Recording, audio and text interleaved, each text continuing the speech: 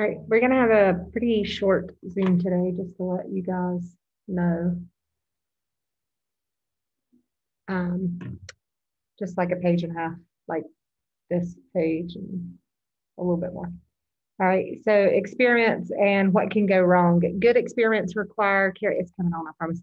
Careful attention to detail to ensure that all subjects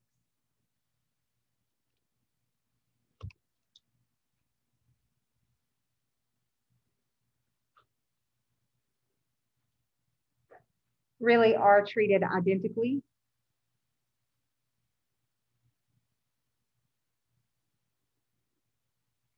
What if a placebo treatment works? Many patients respond favorably to any treatment, even a placebo. Perhaps because they trust the doctor. Their response to a dummy treatment is called, and this should say the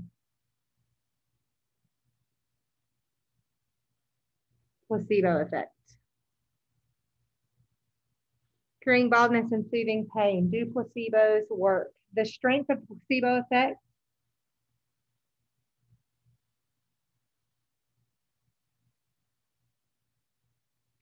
is a strong argument for randomized comparative experiments.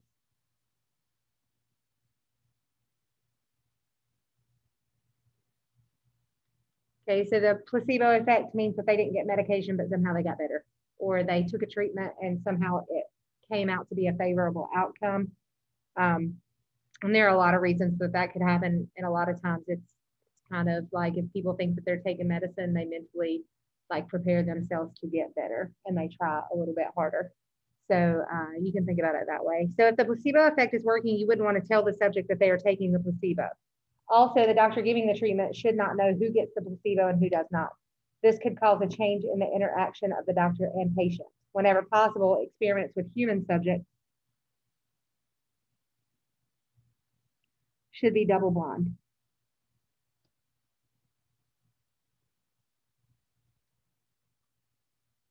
In a double blind experiment, neither the subjects nor those who interact with them and to measure the response variable know which treatment a subject received.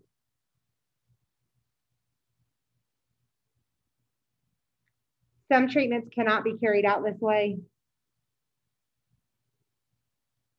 So there are treatments that are single blind. And we're going to talk about one in a minute.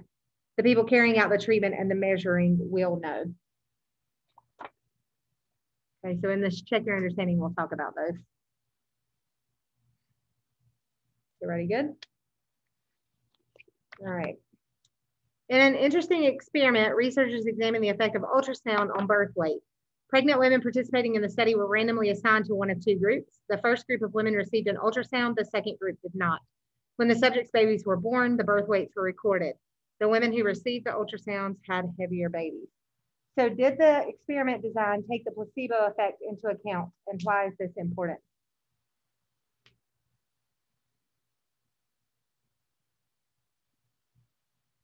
What would have been the placebo effect? They didn't actually give ultrasound. They just said they did. But what's the effect? Maybe they'll like just eat more or eat less, something like that. No. What is the outcome that we're looking for?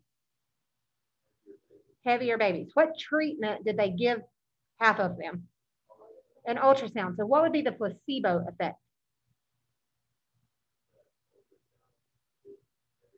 Nope. What is a placebo?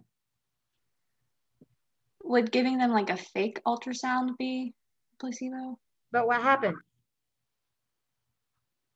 What is the actual effect? Heavier birth weights? Yes, regardless of whether they had the ultrasound or not. So the placebo effect would be no ultrasound, but heavier birth weights. So the outcome, the favorable outcome happened even though they didn't have the treatment. Does that make sense? So think about somebody receiving like a drug trial, but they're actually in the placebo group, but somehow they keep getting better. Or like they're cancer patients and they receive the placebo, but their cancer goes, it starts going away or whatever, or it reacts differently or slows down. Those are placebo effects. There's absolutely nothing that says why the babies got heavier, but it was obviously not because of the treatment. Does that make sense? So it had to be something else. But again, they didn't receive the treatment that had that favorable outcome. So did the experiment design take the placebo effect into account? Yes or no?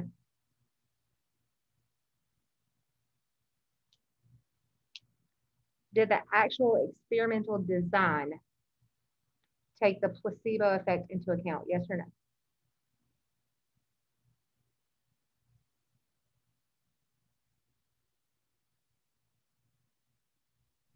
No. Yes. Okay. If you're saying Because yes. it had heavier babies, right? What? Because it had heavier babies. That was the outcome.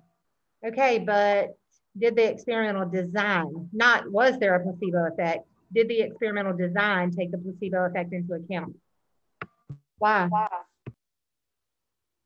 I hear no's, but you have to be able to explain yourself. Why?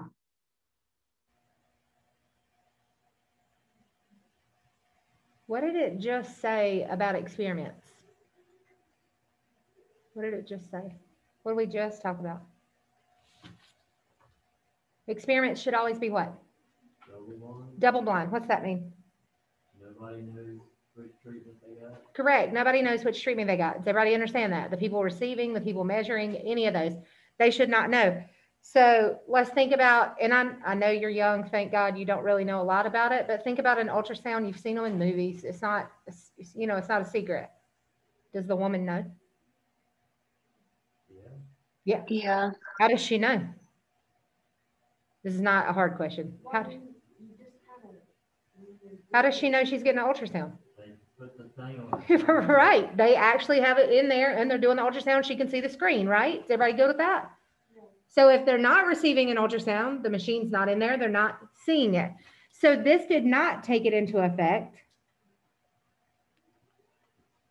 because it didn't cause that double blind situation, okay? So the person laying there having the ultrasound done, the woman knew whether she was having it or not, is basically what this is saying.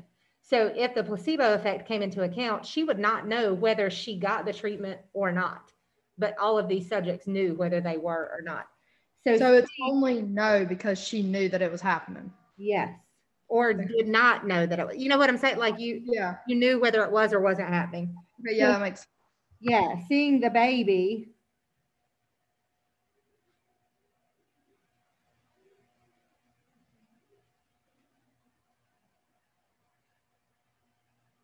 would encourage better eating habits, resulting in healthier babies.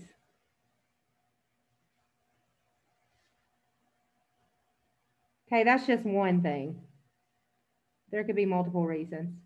So one day when you get really, really old, please, one day when you get really, really old, and you decide to have babies, it's a lot different to know, like to take the test, whatever, and then to actually see it. Okay, especially for the daddies. Okay, so once you see that baby and it's for real, like you know that it's in there, it becomes a whole different ballgame. Does that make sense? There's a lot of women that don't because they feel like it'll mess the baby up.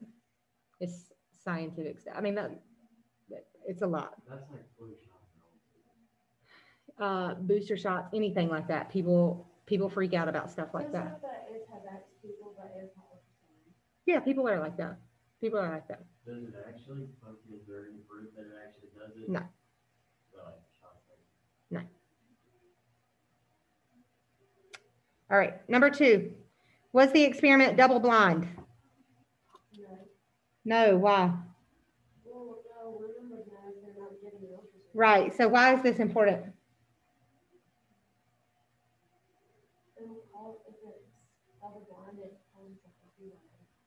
Okay, well,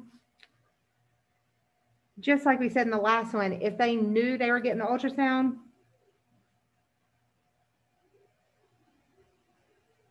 what would happen?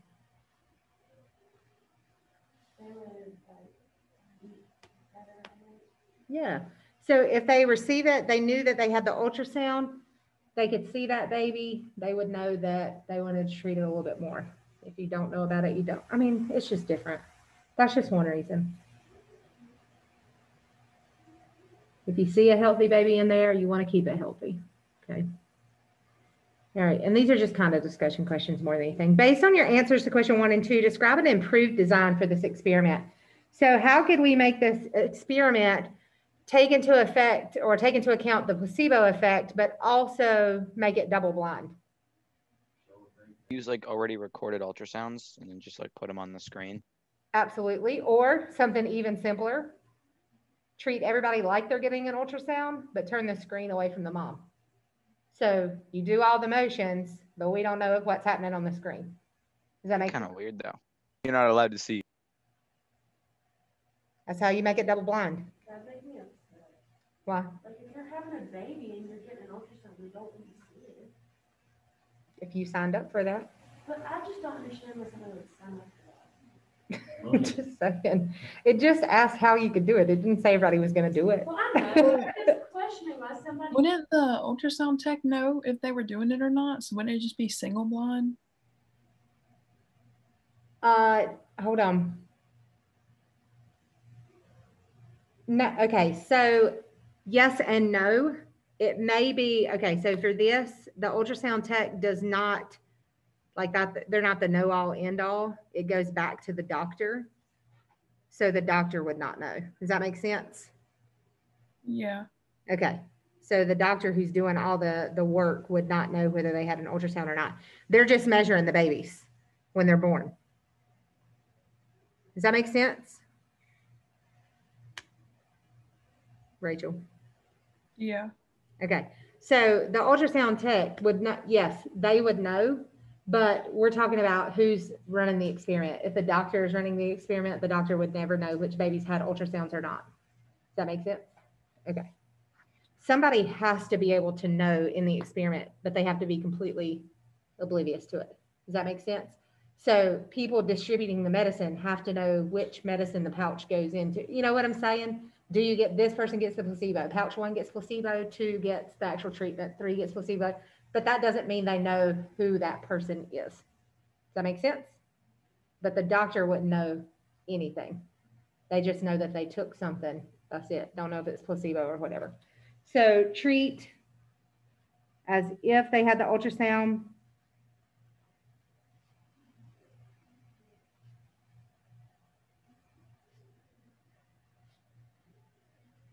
But turn the screen.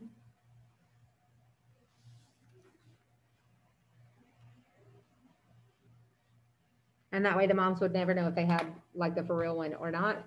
You could also do, like you said, do a pre-recorded one or whatever. It's all the same. All right, literally like one more paragraph.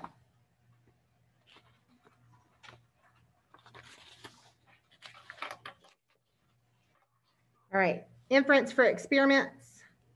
In an experiment,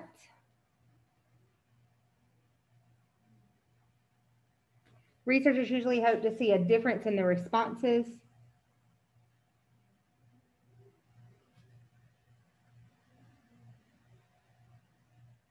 so large that it's unlikely to happen just because of chance variation. We can use the laws of probability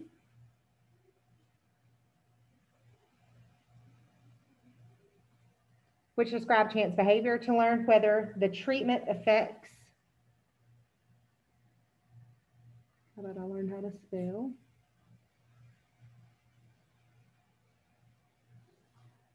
Are larger than we would expect to see if only chance were operating. If they are, we call them statistically significant.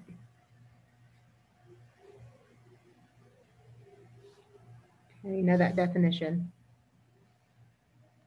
So the treatment effects are larger than we would expect to see if only chance were operating.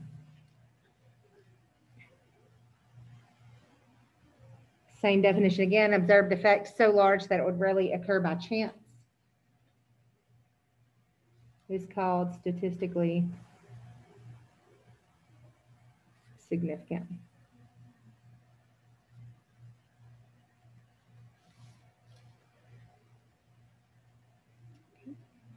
If we observe statistically significant differences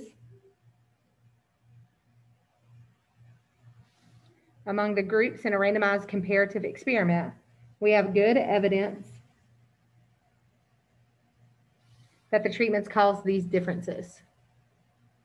We know that in general, a strong association does not imply causation.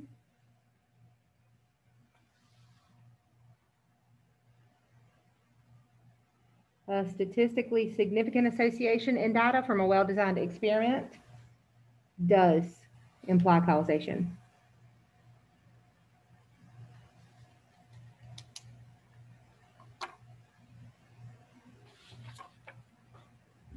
And that's it. That's all we're doing today.